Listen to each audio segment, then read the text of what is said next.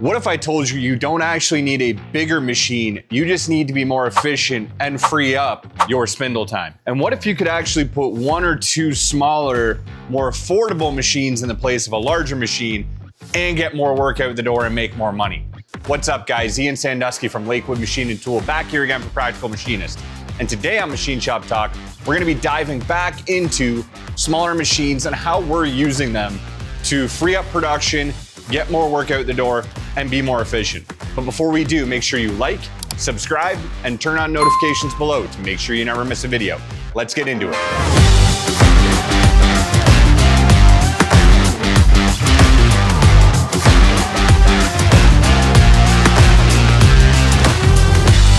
Okay guys, so as we've discussed over the last little while, we brought in this TRAK Machine Tools VMC2 almost about a year ago. And when we originally brought it in, the intent was right across from me here, we have our straight turning lathe. The original intent was to basically make it a partner machine for our straight turning lathe. So, you know, we have one live tooling lathe, but then we have a straight turning lathe. So it has no driven tools, can't do any cross holes, can't mill on flats. And at the time we brought this in, we were doing a ton of work that required those secondary operations after you turn apart. So milled features, milled flats, drilled cross holes, off-center tapped holes on the face, you know, that kind of work. And while that fits really well in a live tooling lathe, we had too much of it, too much of that kind of work. So we figured, hey, we're gonna put this right across from our straight turning lathe and essentially use it like the live spindle for a straight turning lathe, because, you know, capability is capability, and then maybe we can use it for other stuff too. You know, our straight turning lathe is still a very good piece of equipment. We're not really looking to switch that out for a live tooling lathe right now. So that was the original intent, and we did use it a lot for that kind of partner stopgap work that way. However, that work did kind of slow down. We switched, you know, we've talked about pivoting in industries. We pivoted a little bit at one point, so we don't do as much of that anymore, but we said, hey, we've got a great spindle right here beside our lathe and right here beside one of our bigger mills. Why don't we try it for some production stuff? You know, here at Lakewood, we do quite a few production jobs, especially, I want to call them lower value production jobs. You know, these are the tractor parts. These are the electronics housing, stuff that still makes money, but we're not going to retire on it, right? It's not the prototype work. It's not the rush work. It's not the hugely accurate work that we need some of our really more expensive spindles for. So we said, all right, we're gonna give this a shot. We're gonna try setting this thing up for some production runs because it's a free spindle, small machine. Let's give it a shot. Usually when we do production, a lot of our production stuff is stuff that is under 6 inches. And you know, if you look at a standard, you know, a normal vise, a lot of them are 6 inches. A lot of them are kind of small parts. Like for instance, these ones right here. This is after first operation. I'll show them to you up there. This one hasn't been deburred, but you can see we do a lot of these. We got a big stack of 250 of them here. So typically what we do is we'd run these in a larger machine. You know, if you go back and you look at our shop tours, we've added a couple machines since then, but you can see most of our machines are on the larger side when you compare it to something like the VMC2. You know, typically minimum 40-inch table all the way up to 60-inch table if we're talking about in the X. And that works really well for big stuff. It works well for small stuff if we're setting up multiple vices, or it works really well if we want to do multiple ops or multiple, you know, approaches that way. But at the end of the day, you know, especially on my biggest mill, it's an XT. It's got a huge travel in the Z, and it's got a lot of travel in the X. It's got a lot of travel in the Y. So when we're doing small parts, you know, some of them can be this big. Not only are we kind of wasting that table to do that, what am I going to do? Set up 8 vices to run one part when it's a 30-second cycle? Maybe. But because of the travels, it's taking a lot longer. The other thing we were noticing is, yeah, it's really good to run some of these small parts in those big machines. You know, it works. We've done it for years.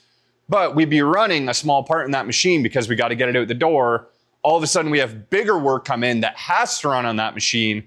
And now it's waiting, and now we're late or we're rushed because that machine that can only do that big stuff is currently tied up doing small stuff. So we decided all little stuff, we're gonna put in this machine here, right beside the lathe. The other thing that we wanna talk about when we're talking about this machine is we've already kind of gone through how you can program conversational in the ProtoTrack RMX. Works really well, good for tool room stuff. We've programmed production stuff out of it, but I have all these CAM programs that we use on our other machines. We can take them and stick them directly in here without having to do much modification. You know, we just change the post and run them. So we're not having to start from zero. So realistically, yeah, if I can fit it in that machine, sure, but I can also take that program, repost it out, stick it in here, and away we go. So we've been running production on this. It's been going very well. There are a couple considerations when you're using a smaller spindle that you want to keep in mind. This machine runs a BT30 spindle. So compared to some of my larger machines that run 40 taper, this is a much, much smaller holder. The only real difference between running a BT30 and something like a 40 taper, you have to be mindful of the motor. This thing has really good speed. I think it's got a 10,000 RPM spindle, but it doesn't have the torque of something like a bigger mill. The only thing you have to really keep in mind when you're programming them is usually, you know, for these parts here, we would typically go in on a larger mill and do these two sides in 2 passes. So we go through, you know, rough it, finish it, move on. Instead with this one, all we do is we step it down. So instead of trying to, you know, really use the spindle power to get through that, we just take a lighter cut, step it down, hit a finish, and away we go. Because it has those shorter travels and because it's got really fast rapids, the programs really aren't that much longer, even when you add all those other passes. Often we're a little overkill with adding passes. You can be a little more aggressive than this, but it works really, really well. The other advantage of having a machine like this are because of our space constraints here. If you go back and you watch our shop tour, you'll know that we have 3 kind of long, skinny units in a row. We just kind of keep expanding that way. So it's almost like having a really long hallway that keeps going all the way around the shop. We don't have the ability to put a lot of big machines into a cell. It just doesn't work. We have smaller kind of cell-like areas, but we don't have the ability to put 4 machines facing each other with full-size machines. With smaller machines like this, not only do we have the cell here with the lathe, but with our big mill there, we can actually be running a bigger part there with a longer cycle and run a shorter cycle here. Because that guy typically doesn't have time to walk all the way out to the other machines or walk all the way over to there or walk all the way over to the lathe.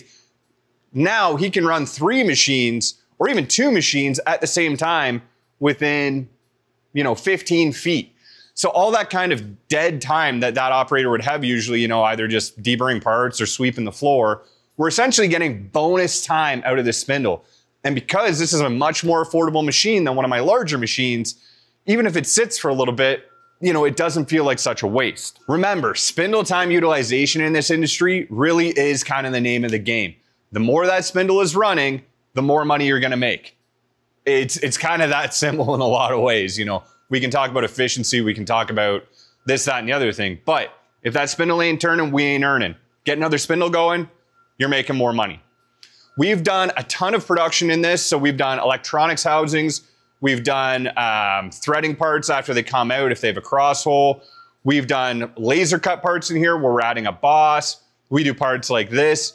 Basically the stuff where if it'll fit in this machine and I don't need to tie up a bigger machine, typically these days we're throwing it in here because it's just getting extra spindle time and it saves a lot of my bigger spindles for the higher value stuff. The other thing you should consider is that for the price of a bigger mill, you know, that may have a 60-inch table, you may be able to get 2 of these for the same price. Depends where you are, depends on your distributor. But you may be able to get 2 of these for the same price and fit them in a smaller footprint than that big machine. Now you've got 2 spindles that you didn't have before instead of 1. It's really gonna depend on your capabilities. You know, if you only have small machines, maybe you don't want another small one. If you only have big machines, maybe you don't see a lot of use for this. But my advice is save your big machines for the big work. Consider the smaller machines for stuff that just doesn't need a 60-inch table. In any case, guys, I'd like to know in the comments below, are you guys running smaller machines? Have you considered it for your operation?